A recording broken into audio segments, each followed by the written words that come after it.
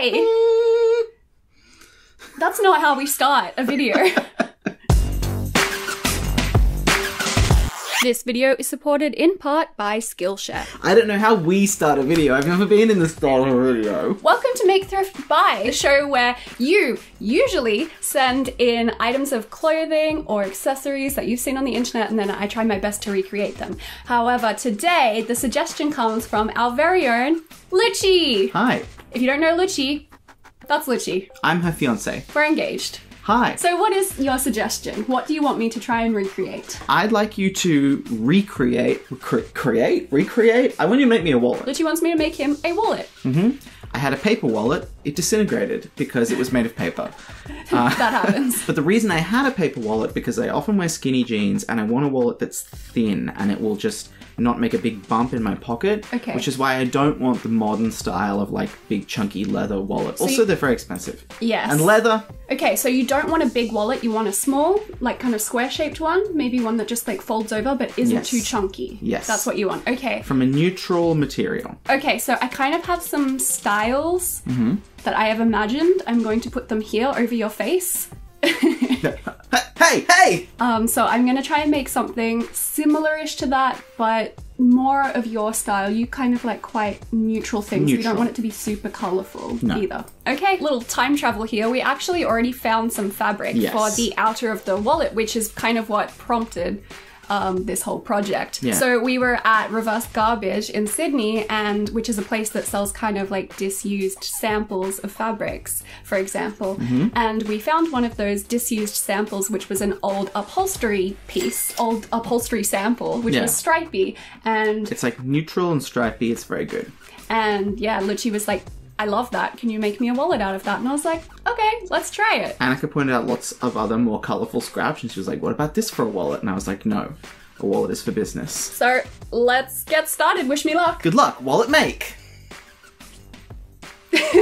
So without telling Loushy, I also thought I might be able to make use of these old black skinny jean scraps that once belonged to him, especially as upcycling old jeans is the theme for the current Make Thrift Try challenge.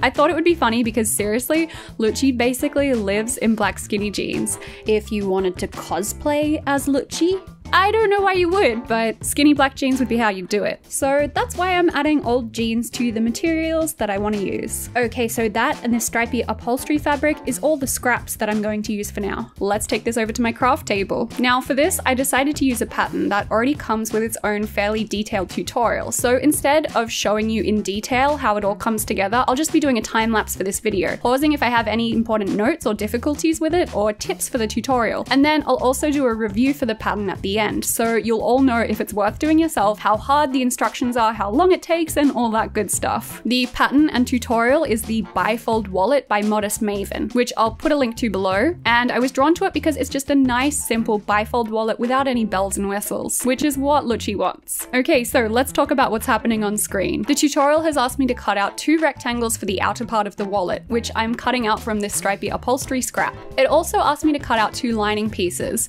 First, I thought I might use the denim, but then I quickly changed my mind because I realized that the lining needs to be quite a thin fabric, or the wallet will be way too bulky. So I got out this thin lining fabric that I have in bulk. It's a typical lining fabric that would line like a skirt or something, kind of satiny feeling. I cut out 2 more rectangles from it, which were the same size as the outer rectangles.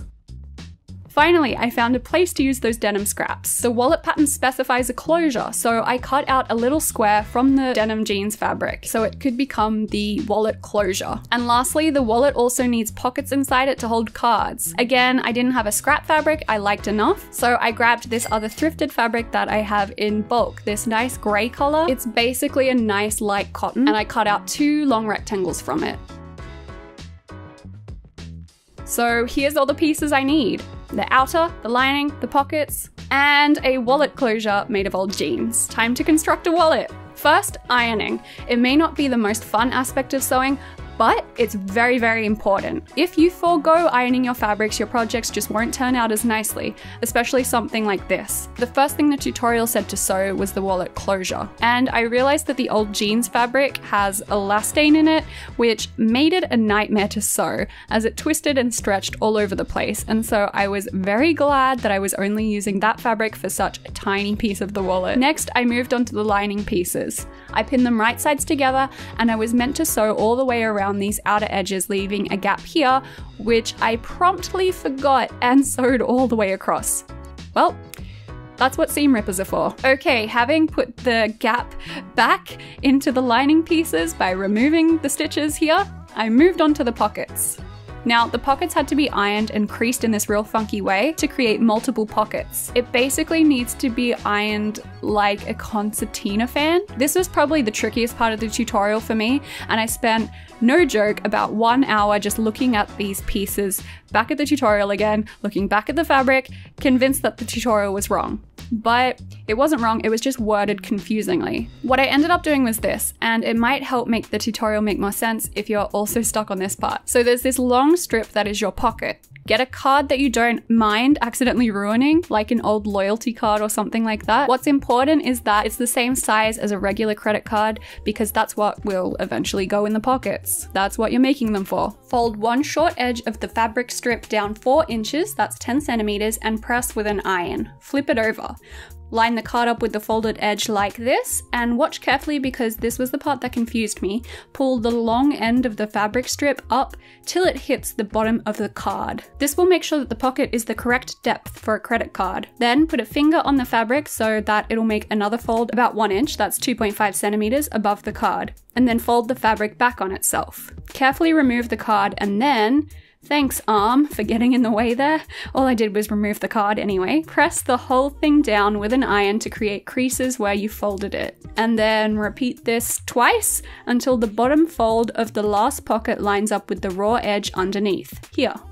This top bit, the bit left over from the last fold, might be a little bit long. Just cut the excess, so anything that's over the 4-inch length of the pocket, off. Oh, I also recommend you pin or clip the sides really well at this point to hold all the creases in place. And I am pretty sure that's the proper way to make the pockets for this. At least it worked well for me. So I hope that was helpful. Anyway, in my confusion, I ended up with just one decent pocket that I actually did right, and one kind of weird pocket that I was just making up as I was trying to figure it out. But I'm not going to redo it because it'll probably still work fine, so I soldiered on. I cut both pocket pieces to the same length and I sewed down the sides to keep the ironed creases in place. Then, as I was sewing, I had a consultation with the client. As I was showing him how the wallet was looking and how it would work, he was really happy with it, except he had 2 things that he wanted to change. 1, he wanted a zip-up pocket in there so that there'll be a little pocket for spare change. I hadn't thought about that. I hand-stitched a zipper to one of the pocket pieces.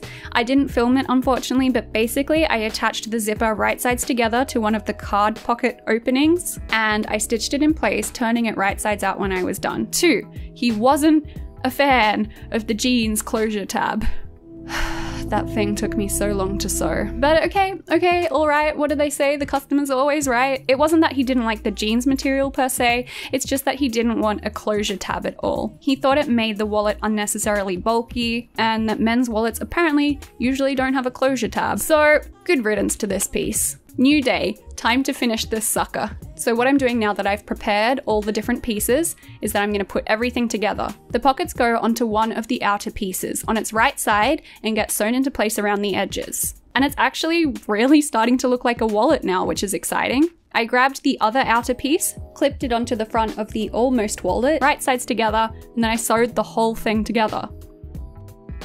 Then I clipped off all the seam allowances, which was really important to do, especially because this upholstery fabric is thick. So I trimmed really close to the stitches to try and remove as much bulk as possible. Then I slipped the main wallet inside the lining piece and I sewed all the way around the top, joining the 2 right sides together. Wait, oh no, I put the wallet in wrong sides. Okay, making bags and wallets is not my forte. It's still really confusing to me because I am basically a beginner in this realm and I'm still trying to get my head around how linings work. So I unpicked everything, well, the stitches I just did, and then I redid this. Like I said before, I put the wallet outer into the lining with everything right sides together. Yay! And then I clipped them together around the open top edge, and then I sewed all the way around the top edge. Then I turned it all inside out, or right sides out rather, through that very important gap that we made before in the lining piece. I cleaned up any awry threads and I pushed the lining down into the wallet.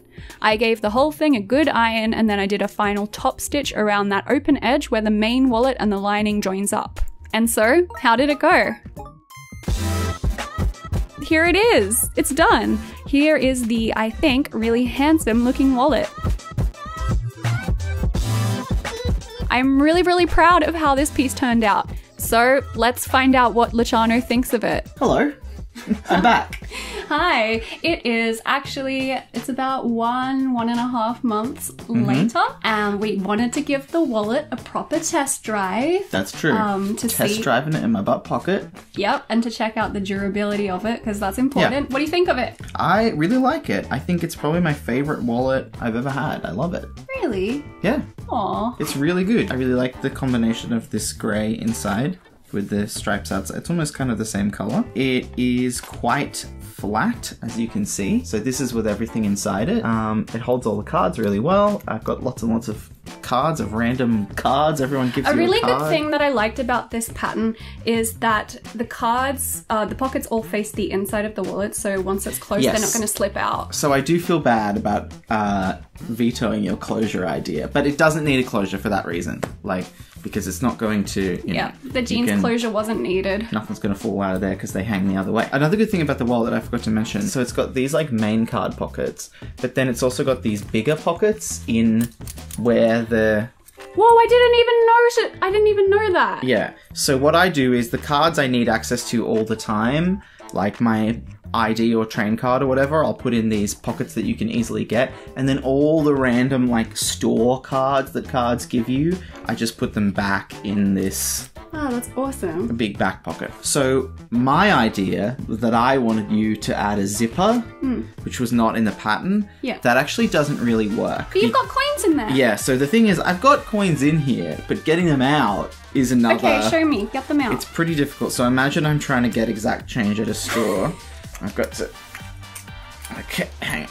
Okay, there's one. That's 50 cents. What if you move this card out? Well, then I can't have a card there. Okay. The other thing is that I can't tell which coins are which inside. Okay, the coin pocket didn't really work. I tend to do what I would have ended up doing anyway without a coin pocket, which is I just put them in this top flap with so this is where cash.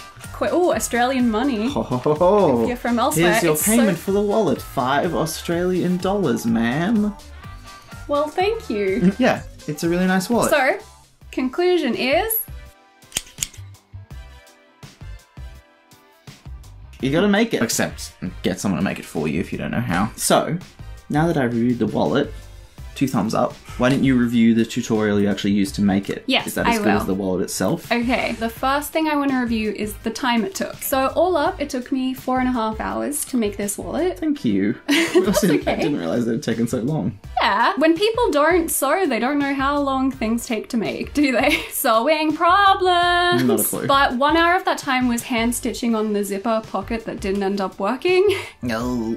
Well, they don't have to do that. So really, it actually took about 3.5 hours if you were going to take out that part. Not bad. Okay, the next thing I want to talk about is how easy it was to sew. So I wouldn't give this a go if you've just learned how to sew, if you're just starting out. It was a little bit tricky and a little bit fiddly. Okay. That said, there are not a lot of specialized stitches. Every stitch you're going to do is going to be a straight stitch. Sometimes we have to turn a corner, but that's it. You're going to be sewing through a lot of layers at one point, but as long as you haven't used super bulky fabrics apart from on the outside, then you'll be fine. Do not sew this out of old stretchy jeans. That would not be fun. Mostly what you need for this is accuracy. You need to get your seam allowances really correct, otherwise things are going to go awry really quickly. So for anyone who's been sewing for a little while or is used to making bags or wallets, you'll find this pretty simple to do. So I'm going to give it a final rating. So I give the tutorial 4 out of 5 stars. What about 4 out of 5 needles? 4 out of 5 bobbins. Okay, what are we doing? Okay, I like that. I like 4 out of 5 bobbins. Okay, I give this 4 out of 5 bobbins because it is relatively quick, fun, and easy to follow, and it just turns out really, really nice as well. Like, I think this is one of the nicest looking things that I've made. I make Loushy show it to everybody. It's my favorite wallet that I've had. Oh. I got an unsolicited compliment on the wallet from a woman in a Japanese restaurant as I paid the bill. She said, "That's a very nice wallet," and I said, "My fiancé made it for me." So there you go. Stranger said it was good, so you know it is. Yeah, exactly. So thank you, Modest Maven, for the awesome tutorial. Make sure you go and check out their website if you'd like to make one for yourself. The links are in the description. So it's 2019. Happy New Year, everyone. Do you have any New Year's goals, Luciano? Yes. Oh yeah? But I don't want to share them because that will jinx them. Okay, I am asking you because the sponsor of today's video is Skillshare. Oh, hey Skillshare. Hey Skillshare. How you doing? Oh, hey, Skillshare, come in. We were just talking about you. So my New Year's goal, my goal for 2019, is to improve my basic animation skills. Oh, that'd be cool. I think that would be really cool because it's something I've been wanting to learn for ages, and I think it would help improve my YouTube videos as well. And it's also just something I've always found interesting. Skillshare is an online community for creators where you can learn new skills in areas like business, design, and more, with over 25,000 classes to choose from. Wow, that's a lot of classes. Yeah.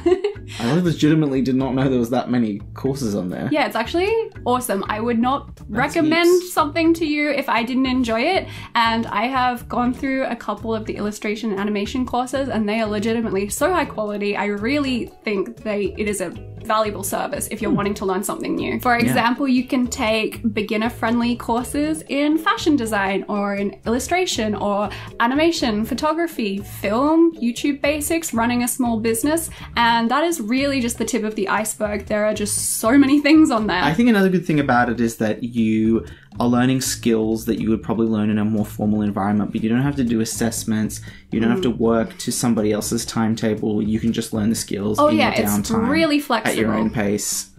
That sounds nice. So it's also super affordable. It is less than $10 a month if you get the annual subscription. Not bad. Yeah, like compared to going and doing an actual like real life course or going to college or uni or something like that to learn these skills, it's a lot more affordable. It's very cheap. Skillshare's premium membership gives you unlimited access to all 25,000 plus courses. It's totally flexible. You can learn whenever you want. Skillshare is the perfect place to keep you learning and thriving in 2019. And if you would like a free 2-month trial, the 2 months free? 2 months totally free, then just click the link in the description box down below, totally risk-free, and this is valid for only the first 500 people, so go click it now.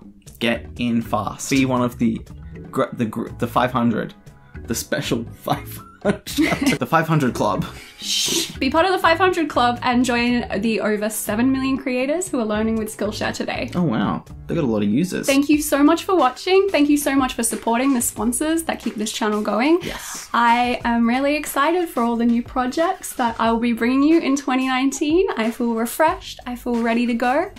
We'll see you all. I'll see you all. Maybe Loushy will. Who knows? I'll see you all in my next video. But bye for now. Bye. Stay crafty, everyone. What was that? I don't know. I just love you, dog. I didn't know what to do. Thank you to all my wonderful supporters for making this video possible. If you've learned something or you like these videos and you want to ensure that they keep on coming in the world of AdSense, demonetization, and algorithms, go to ko-fi.com/Annika Victoria for a one-off contribution, or to patreon.com/Annika Victoria to support me on a regular basis. Stay wonderful and stay crafty.